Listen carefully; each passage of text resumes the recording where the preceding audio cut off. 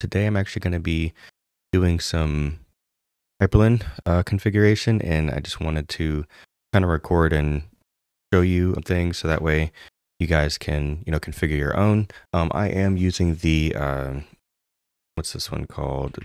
I can never say the actual name of this, but it is here. So this is the HyDE dot files. So that's one I installed, and it's a very minimal Hyprland configuration, and I like it. It's pretty easy to install. You just run this script here, and it's pretty fast and easy. You typically just need to be on a fresh install of Arch, or you can use other OSs like Endeavor OS or Arco Linux or Cache OS, whatever you want to use. Typically, I would just go with installing no desktop and then running the script, and then you'll just get your Hyprland configuration installed there. But I want to go past that and kind of show you how to kind of configure some things within Hyprland and give you a quick rundown.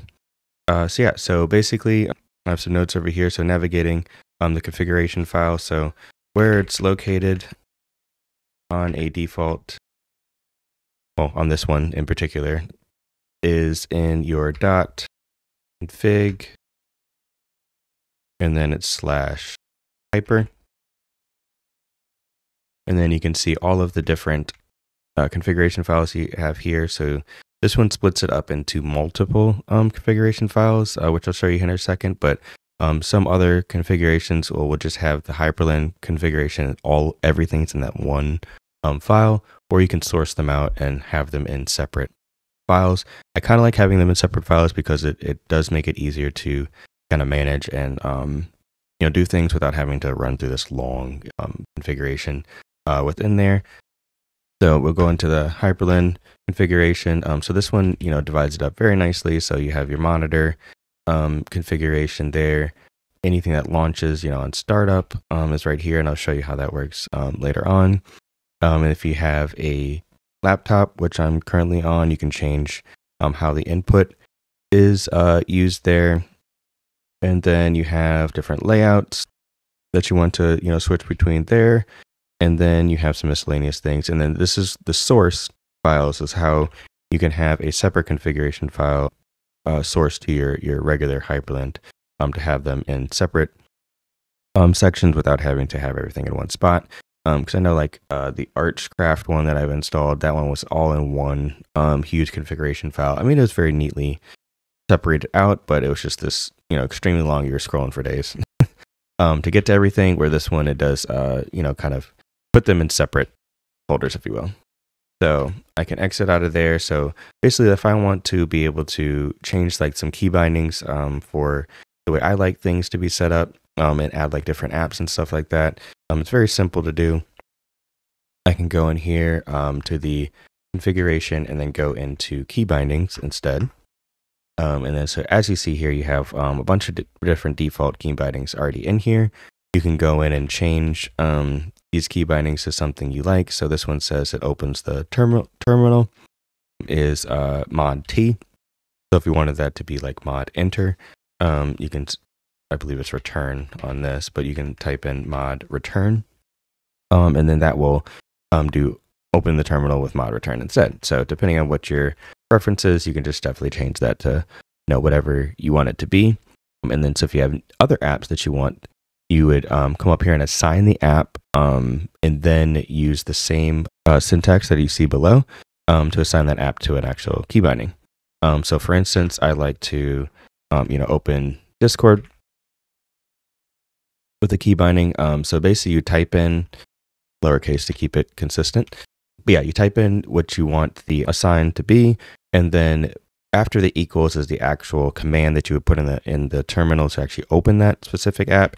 I use webcord, so I'm just going to have webcord is the actual command, and then I can come down here, and typically what I do is actually just copy one of these existing ones, and then add another line, copy this one, and then paste it down below, and then I just change out the text to this is going to be opening Discord for me, and then you want to use the same assign that you had at the top there. So this is going to be Discord. And then I want to change it to mod D. And so now when I close this out, I can do control exit, then yes. And then from there, I can do win D. And hold on, Discord's already open, so let me close that. Win D. And then Discord opened right here. So it's pretty simple. So like another one that I want to add on my configuration here would be I use Telegram as well. So if I want to do one for Telegram, I just add it in there like that. And the Telegram one is Telegram-desktop. So you are going to need to know what the actual command is to open that specific app, which isn't too hard to find out, but you would just need to make sure you know what that is before creating these. And then I can go down here and just literally do the same thing and copy this guy here, and then add another line, change this to Telegram, and then I use mod G for opening Telegram, only because I have mod T as opening terminal. So yeah, and then you can literally change any of these that you want. Just make sure you know what it's doing before you change it. And also, if there are multiple doing the same action, you want to make sure you only have one doing a specific action. So like this one's mod Alt G, so that's okay. It's not mod G. But if this was mod G, I'd either add an Alt or a Shift or something in there, so it's not doing the same thing twice. And then yeah, you can just go through here and change anything that you want to be different, to be more suited for your needs. And yeah, that's pretty much it for the key bindings. It's pretty straightforward and simple. And then I did have someone asking about the rounded corners. I like them to be a little bit straighter on mine. So what I typically do is go into the themes folder here, and then in the themes folder under theme configuration, you have the decorations.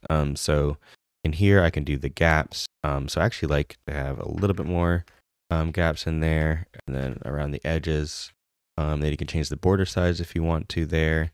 And then I like to change the rounding down to 2. Because I don't really like the rounded corners there. So then if I Control X, save yes, you see immediately that it does change. And now I have my more square corners there, and it's just easier for me on the eyes. I don't really like the rounded corners. I just like the square ones. But yeah, so it's very easy to be able to change that. And then also something like opening different apps on startup. That one's very easy to do as well. That one is just in the regular Hyprland configuration. And then as you can see here under launch, there are a bunch of different ones that are already launching by default. But if you want to do like launch Steam or something when your system opens, you would literally just do that. So it's exec once and then equals whatever the command is to launch the thing that you want open. And so I also like to launch my what's called noise torch, which cuts out all the background noise when you're talking on any type of video chat or Discord, whatever you're using. It's a great app. If you want to try that out, I would suggest it. I have kids, can't hear them in the background because of noise torch. So yeah, that's pretty much all I wanted to go through in this particular video. But if there's anything else you want to learn configuration-wise within the Hyprland configuration, just let me know, and I can create a video on that, and I'll catch you in the next one. Peace.